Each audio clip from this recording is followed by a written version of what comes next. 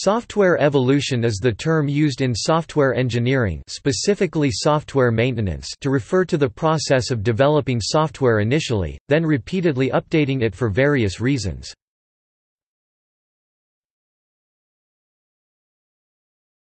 Topic: General introduction. Fred Brooks, in his key book The Mythical Man-Month, states that over 90% of the costs of a typical system arise in the maintenance phase, and that any successful piece of software will inevitably be maintained. In fact, agile methods stem from maintenance-like activities in and around web-based technologies, where the bulk of the capability comes from frameworks and standards. Software maintenance address bug fixes and minor enhancements, and software evolution focus on adaptation and migration. Software technologies will continue to develop. These changes will require new laws and theories to be created and justified. Some models as well would require additional aspects in developing future programs. Innovations and improvements do increase unexpected form of software development. The maintenance issues also would probably change as to adapt to the evolution of the future software. Software processes are themselves evolving. After going through learning and refinements, it is always improve their efficiency and effectiveness.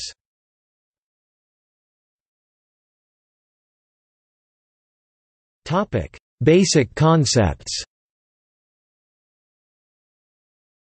The need for software evolution comes from the fact that no one is able to predict how user requirements will evolve a priori. In other words, the existing systems are never complete and continue to evolve. As they evolve, the complexity of the systems will grow unless there is a better solution available to solve these issues.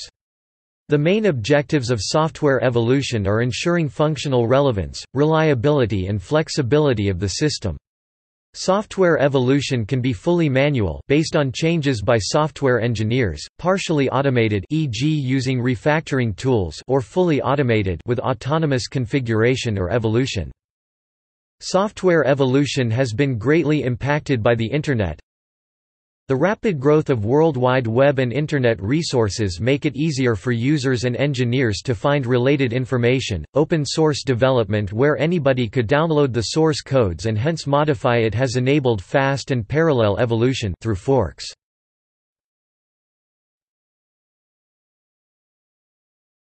Topic: Types of software maintenance.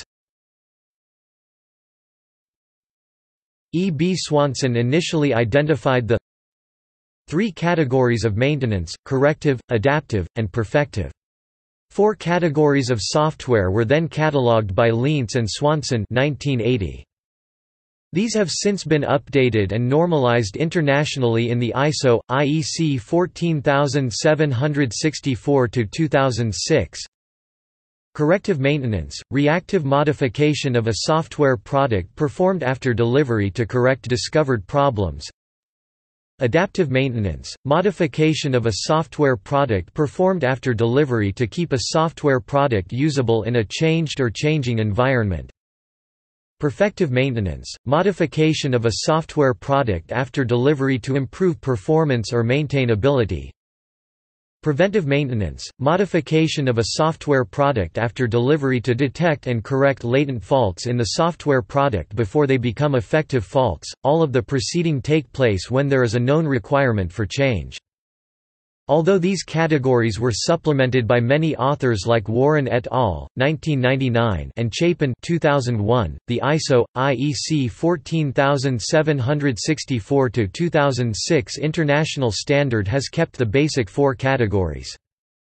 More recently, the description of software maintenance and evolution has been done using ontologies. Kitchenham et al. 1999, DeRitter 2002, Vizcaíno 2003, Dias 2003, and Ruiz 2004, which enrich the description of the many evolution activities.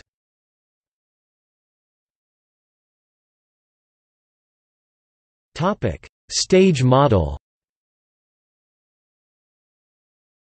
Current trends and practices are projected forward using a new model of software evolution called the staged model 1.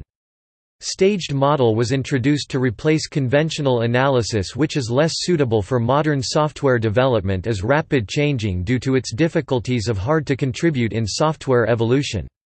There are 5 distinct stages contribute in simple staged model: initial development, evolution, servicing, phase-out, and close-down. According to K. H. Bennett and V. T. Rajlik, 1, the key contribution is to separate the maintenance phase into an evolution stage followed by a servicing and phase-out stages. The first version of software system which is lacking some features will be developed during initial development, or also known as alpha stage 2. However, the architecture has already been possessed during this stage will bring for any future changes or amendments. Most references in this stage will base on scenarios or case study. Knowledge has defined as another important outcome of initial development. Such knowledge including the knowledge of application domain, user requirements, business rules, policies, solutions, algorithm, etc. Knowledge also seems as the important factor for the subsequent phase of evolution.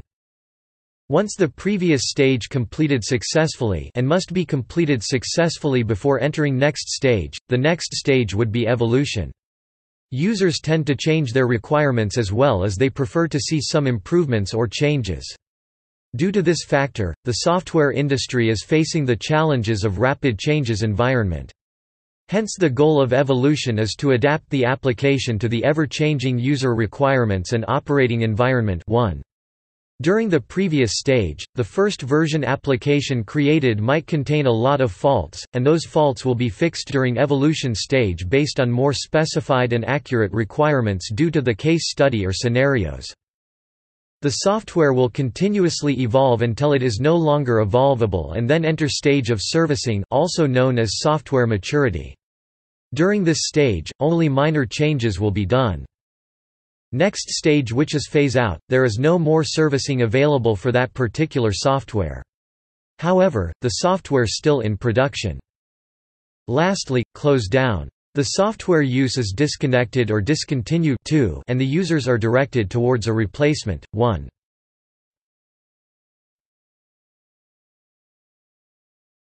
Topic: Lehman's laws of software evolution.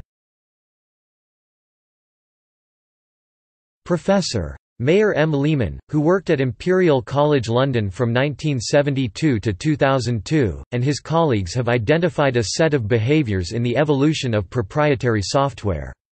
These behaviours or observations are known as Lehman's laws, and there are 8 of them. 1974. Continuing change. An E-type system must be continually adapted or it becomes progressively less satisfactory. 1974. Increasing complexity. As an E-type system evolves, its complexity increases unless work is done to maintain or reduce it. 1980. Self-regulation. E-type system evolution processes are self-regulating with the distribution of product and process measures close to normal. 1978. Conservation of organizational stability, invariant work rate. The average effective global activity rate in an evolving E-type system is invariant over the product's lifetime. 1978. Conservation of familiarity. As an E-type system evolves, all associated with it, developers, sales personnel and users, for example, must maintain mastery of its content and behavior to achieve satisfactory evolution. Excessive growth diminishes that mastery. Hence the average incremental growth remains invariant as the system evolves. 1991. Continuing growth. The functional content of an E-type system must be continually increased to maintain user satisfaction over its lifetime. 1996. Declining quality. The quality of an E-type system will appear to be declining unless it is rigorously maintained and adapted to operational environment changes. 1996. Feedback system. First stated 1974, formalized as Law 1996. E-type evolution processes constitute multi-level, multi-loop, multi-agent feedback systems and must be treated as such to achieve significant improvement over any reasonable base. It is worth mentioning that the applicability of all of these laws for all types of software systems has been studied by several researchers. For example, see a presentation by Nanjangud C. Narendra where he describes a case study of an enterprise agile project in the light of Lehman's laws of software evolution. Some empirical observations coming from the study of open-source software development appear to challenge some of the laws. The laws predict that the need for functional change in a software system is inevitable, and not a consequence of incomplete or incorrect analysis of requirements or bad programming. They state that there are limits to what a software development team can achieve in terms of safely implementing changes and new functionality. Maturity models specific to software evolution have been developed to improve processes, and help to ensure continuous rejuvenation of the software as it evolves iteratively. The global process that is made by the many stakeholders, e.g. developers, users, their managers, has many feedback loops. The evolution speed is a function of the feedback loop structure and other characteristics of the global system. Process simulation techniques, such as system dynamics, can be useful in understanding and managing such global process. Software evolution is not likely to be Darwinian, Lamarckian or Baldwinian, but an important phenomenon on its own. Given the increasing dependence on software at all levels of society and economy, the successful evolution of software is becoming increasingly critical. This is an important topic of research that hasn't received much attention. The evolution of software, because of its rapid path in comparison to other man-made entities, was seen by Lehman as the fruit fly of the study of the evolution of artificial systems.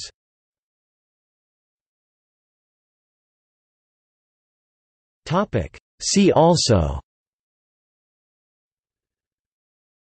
Software entropy, Mayer M. Lehman, Darwinian evolution, Lamarckian evolution, Baldwinian evolution, Journal of Software, Evolution and Process.